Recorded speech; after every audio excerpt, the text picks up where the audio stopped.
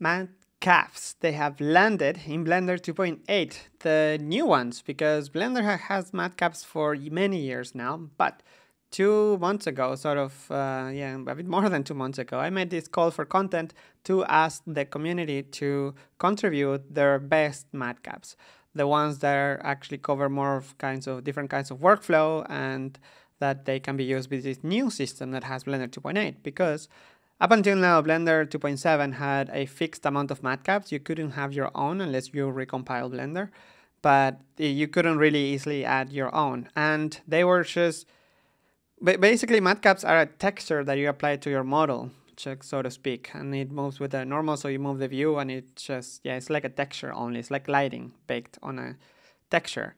And in 2.7, that's how it worked. But in 2.8, actually the matcaps get multiplied on top of the lighting already existent in your scene. So you can actually, with fewer matcaps, you can have much more variation.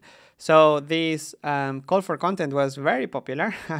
286 posts after, we have now 22 matcaps selected from in 2.7 were 24, I think. So now it's about the same, but there are more variation now. For example, there are very specific ones for checking details on your mesh, which before we didn't have too many. We had some that were very specific, but most of them were like pretty-ish or wanted to be pretty, but they were not really that useful. So after tons of work from the community, and even this last blog post 15 hours ago, post by Monieski, where he went through all of the ones that were selected. So this was done all here in the Dev Talk forum. So people were contributing them and giving opinions, and it was really a community effort. So once the list was sort of selected, then this user, for example, Monieski, went through all of them and made little changes to most of them, the ones that really needed like a tweak on contrast or lighting. And so I think now it's getting pretty close. Of course, this can change anytime. We can actually update the matcaps, the individual files, so they can be updated anytime. And this time, unlike 2.7, they are now actual EXR files, unlike JPEGs from 2.7, and they are 512 pixels, so they are actually much bigger, unlike the few little pixels that the previous one had, the low resolution. So what are they and how do they look like? Well, I have this nice file by Daniel Beisted. This is the render view of Eevee. But in order to see the matcaps, just go to Solid. And in Solid View, I'm now in flat single, so I don't see much. Then you also have Studio Lighting, which is basically an image with a few diffuse lighting spots where you can see your model. But with the matcap, now you can actually see your model much better. So these are the selection of matcaps that you're gonna have. They are not categorized at the moment. They're just like all the files in one folder. They are sorted alphabetically. They have a name. If you leave your mouse over, you will see the name that they have. Ideally, in the future, it will have like a instant tooltip or something that is easier to see which kind is it. Ideally, even better in the future, this will be managed by the asset manager. So that way we could actually put them into categories and they will be much more organized. But for the time being, they're just dumped here. So you will find the default, but the one that is first is called basic. That's why it's first. It starts with a B. But it's actually a good start because it has a bright-ish color. It means that being bright, you can easily mix it with the single color of your scene and still have information about your mesh.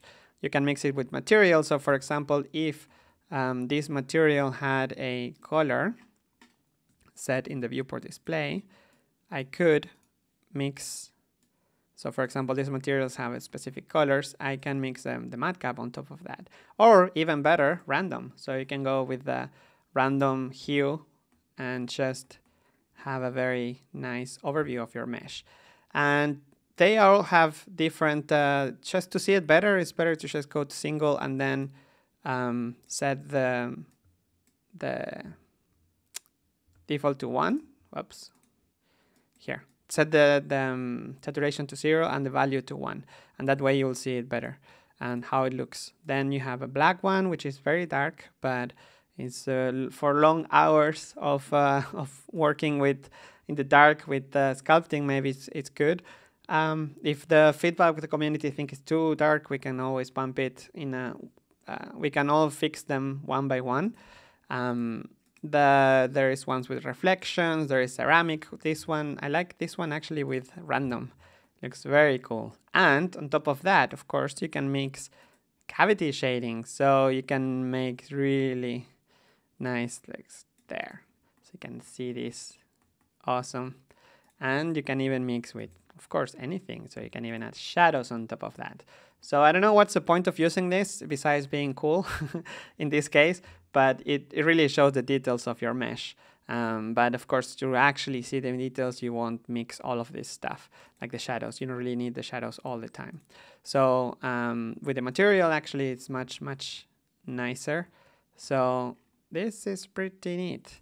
Then you have some specific ones, for example, like here, like this one with the lines. It's just to see the details on your geometry. If your geometry is really flat, like in this, you can tell. And if you had imperfections, of course, this is not the best model, but it gives you an idea. And it works better in like hard surface meshes. Then the normals, of course, it's very useful just to see where normals are pointing. Then rim, you have a few that are also more reflective, like this. And they all have their purpose. There are a few, you can leave your mouse over. This one is very typical for sculpting. It looks a bit like the big softwares to it. But yeah, remember that this actually is using the solid mode, which you can mix with color management. So you can actually make your scene brighter and then that will follow. There is a car paint. Yes. There is even a tune one. So you have plenty of options here to play with. Yes, it's just so much eye candy. So remember this, you can tweak. Okay, I'm not in MATCAP anymore here. So remember you can always tweak this yourself, and Blender 2.8 now allows you to add new MATCAPs. So in order to add new ones, you just click here in the little icon here in the corner, and in MATCAPS you can always install MATCAP and then you can just add a new image. Okay, this one is not the best example, but you should go and check out the thread because there are many that are very good looking, and like I really like the jade one. This is just beautiful. It's like candy. So nice. So go play with it. Thank you, community. You are amazing. This is a huge improvement for Blender, like for in general for the community. It's gonna make sculpting and checking your models so much simpler, so much easier. So it's been a great let's see how this picture. Ew. Okay, you're not supposed to use this kind of stuff. Anyway, I will leave it here because I have to continue working, because after this was the call for MATCAPs. There will be another, the next call will be for the workspaces, which I already did, and now I'm gonna do the final tweaks and also upload them. I'm gonna make a video about that, but a little bird told me that the next video I make might be Grease pencil. Yes, it's coming. So stay tuned for the next video and I will see you there.